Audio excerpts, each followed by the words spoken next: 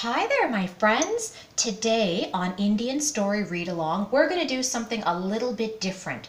Because YouTube has limits on how long something can be for certain accounts, I cannot make a video that is longer than 15 minutes, but I really want to tell you this story about Tenali Ramakrishna. He is one of the funniest, smartest characters that stories have ever been written about. And so we're going to do part 1 and part 2. This story today is called Raman the Matchless Wit. We're going to cut off at a crucial point, and then you'll have to join me again next time to see what happens at the end of the story. So let's get started. Raman the Matchless Wit. One day, a renowned scholar of Varanasi visited the court of Krishnadevaraya, the great king of Vijayanagara. He says, "Maharaj, I challenge the scholars at your court to debate in any branch of knowledge of their choice." And the king says, the court would be honored to take up the challenge. But Panditraj, the learned court scholar, was far from feeling honored. Later, when they were alone, he says to the king, "Maharaj, we dare not accept the challenge. I don't stand a chance. No scholar in the land does." And then the king says, "Do you mean to say there is no one here who can face him in a debate?" And then, let's see. "You do, Maharaj," said someone. "I'll do it this very evening." It was Raman of Tenali, the king's favorite, and Panditraj's despair. The king says, "Thank you, Raman, but scholarship is scholarship and wit, wit. I trust you know what you're taking on." Raman says, "I do, Maharaj." And then Panditraj says, "He doesn't. He'll shame us. Maharaj, we can't." The king says, "Panditraj, have arrangements made for the debate this evening." That evening, one of our most learned scholars has accepted your challenge. Here he comes with his disciples. So then he comes in on a palkin. Look at that. Tenali Raman is coming in. And then Panditraj is thinking, "Well, Raman, much as I dislike you, I'd hate to be in your shoes." And then Raman says, "Please place that bundle of manuscripts here." And then Raman says, "Shall we begin, O learned one?" The scholar says, "I'm ready. Which work have you chosen to debate on?" And then he looks very serious and he says, "Let's begin with a simple one. I expect you are familiar with the Tilakashta Mahisha Bandhana of..."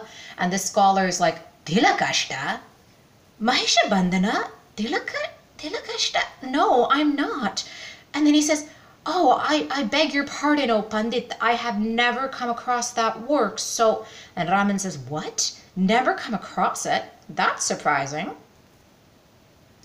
And he says, "Why, even cowherds in our city are familiar with it." And the scholar says, "If mere cowherds in this city know what I haven't even heard of, how much more intelligent this scholar must be." And he bows out and he says, "I accept defeat, O learned one. Pardon my arrogance. There is much I have yet to learn." And the humble scholar left the court. And then the king is like, "I am grateful to you, Raman. You have saved the reputation of our scholars." And then Panditraj says, "I'm curious, what is this great work you spoke about? I must confess that I too haven't heard of it." Raman then uncovered his bundle. You would think that there's some kind of books or manuscripts in there, but let's see. He goes, "These are the Tilakashta stalks of the sesame plant, which I have tied together with a Mahisha Bandhana, the rope with which buffaloes are tethered." Simple, isn't it? That's how all the cowherds know of it, huh? In the kingdom? And then the king is laughing. He's, "Ha ha ha, Panditraj, he has certainly shamed us, but not in the way you feared." Panditraj is mad though. Look at him. He goes, "The rogue. He had even me stumped." "Panditraj," says the king, "while I hold you in high esteem for your learning, you will agree that Raman's wit is matchless." And he says, "Undoubtedly, your majesty." As Raman walked away though, and he goes, "Tilakashta Mahisha Bandhana indeed. I'll bide my time to have my revenge." He did not have to wait long. Later on, the king says, Panditraj, tomorrow is my mother's death anniversary. I feel sad when I think of her. And then Panditraj says, you shouldn't, Mahiraj. That's why that which is born has to die. And the king says, that I have accepted. I feel sad because I could not fulfill her last wish. And then Panditraj says, what was the wish a monarch could not fulfill? And then the king says, her cravings for mangoes. But it was not the mango season. No amount of gold could buy a mango. And then he thinks, mangoes, gold. Panditraj has an idea that is not very honest at all. And he goes, Maharaj, I'm sorry to say. And the king says, yes, speak up. Please don't hesitate. And he goes, your mother died with an unfulfilled wish. Her soul will remain restless unless what? Unless you invite a few virtuous brahmanas and present each one of them with a golden mango. That's not honest at all. How does he know what was in his mother's mind? A golden mango? He's just trying to get his friends to become rich. And the king says, why a few? Send out invitations to all the brahmanas. And Panditraj says, here's where I'll have my revenge. I won't send an invitation to that rogue, Tenali Raman. Raman, however, could not resist watching this whole show. So the brahmanas will oblige the king and accept the golden mangoes for the sake of the late queen mother's soul. Well, after the brahmanas were fed and presented with the golden mangoes, they're all saying to the king, may God bless you. You need no longer feel sad when you think of your mother. Her soul is now at peace. And the king says, I am grateful to you for having accepted my invitation. But when the brahmanas came out of the palace, Tenali Raman is there and he says, learned ones, today is my mother's death anniversary too, and she too died with an unfulfilled wish.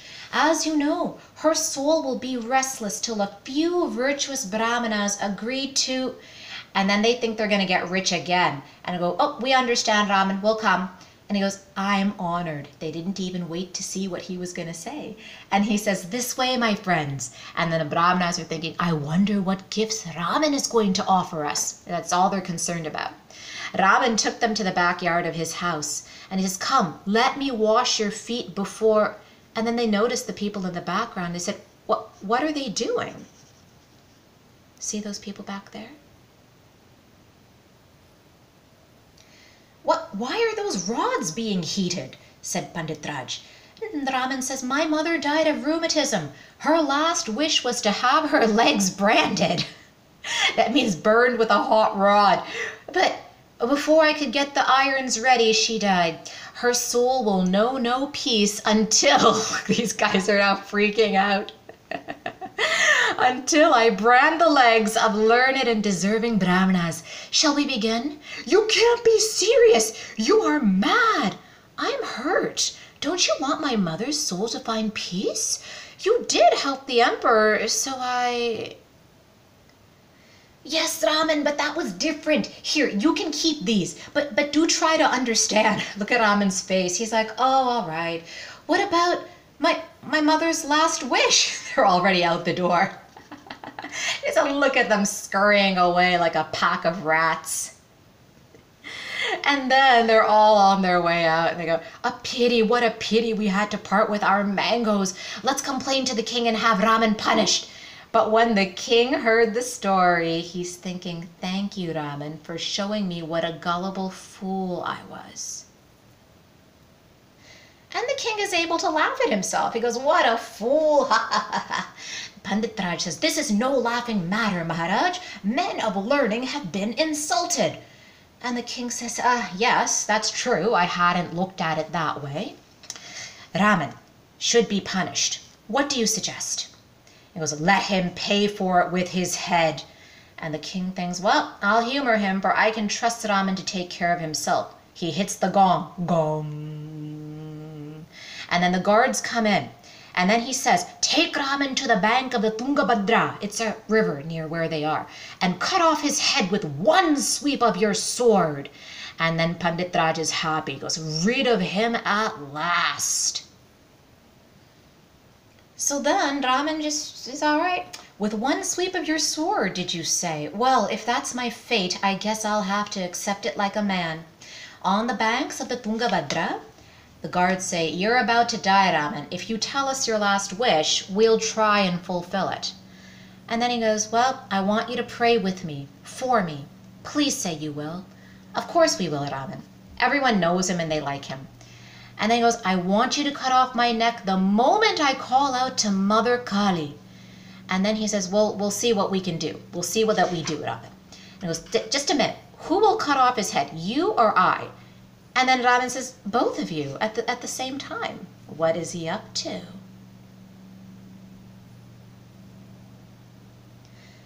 Both of us? Yeah, yes, if you miss, your friend will get me. If he misses, you'll get me.